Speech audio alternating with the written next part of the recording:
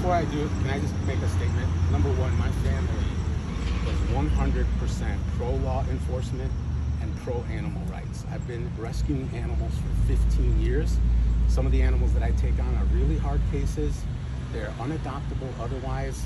And I work with my good friend Jim, and he has taught me what he knows about dog training, and I've been able to help those animals, and I'd like to continue to do so. Unfortunately, the court has put a restriction on me that I can't even be near my own animals because of this accident that happened. In this particular case, I did have an elderly cat. She was dying. I wanted her to live her last days in freedom. Probably a Disney fantasy, probably naive. I found what I thought was a nice place where she might be able to find rodents, live by a stream. I wasn't trying to hide what I was doing. I was just trying to find her the best possible home for her last days. Unfortunately, she ran under my back tire. When I saw that in my rearview mirror, that she was writhing and twitching, I was devastated.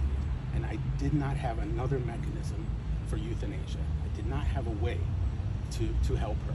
And so I used the only mechanism that I had at my disposal, and I ended her suffering. And unfortunately, it's being charged as a felony, but I have zero criminal record, nothing more than a speeding ticket. And I'm terribly sorry about all of this.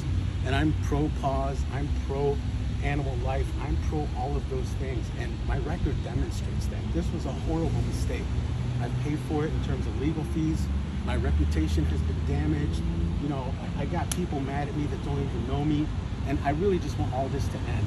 I'm willing to do what's right for the justice system, for the people, for animals, for anybody who's involved in this case. But I don't think I'm a felon. I don't feel like I'm a felonious person. I have a sterling reputation in the community of helping people and helping animals, and two rock star kids who are outstanding. And one of them is a law student, and she's written briefs on animal cruelty. We are pro-animal. So this whole thing is a giant tragedy, a huge misunderstanding, and I want to make it right. Why didn't you just pick up the cat and bring the cat to a vet at that time? That was my mistake. If I were to pick her up, every second that I had her in my hands or that I had her in the truck would have prolonged her suffering. And I couldn't let her suffer even 1 second longer than she needed to suffer. So, you know, did I consider picking her up and taking her to the vet? Absolutely.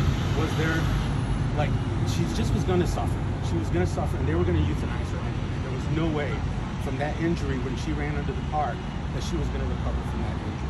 But you're not a vet, and I'm not a vet, so you don't really know that unless you bring her to a vet to give her a shot. When you see a cat writhing like that, when you see her not able to get up and move out of her own way, I think the vet would have come to the same conclusion, and her suffering would have been prolonged. Okay, thank you, Peggy. Thank you for talking to us. Thank you.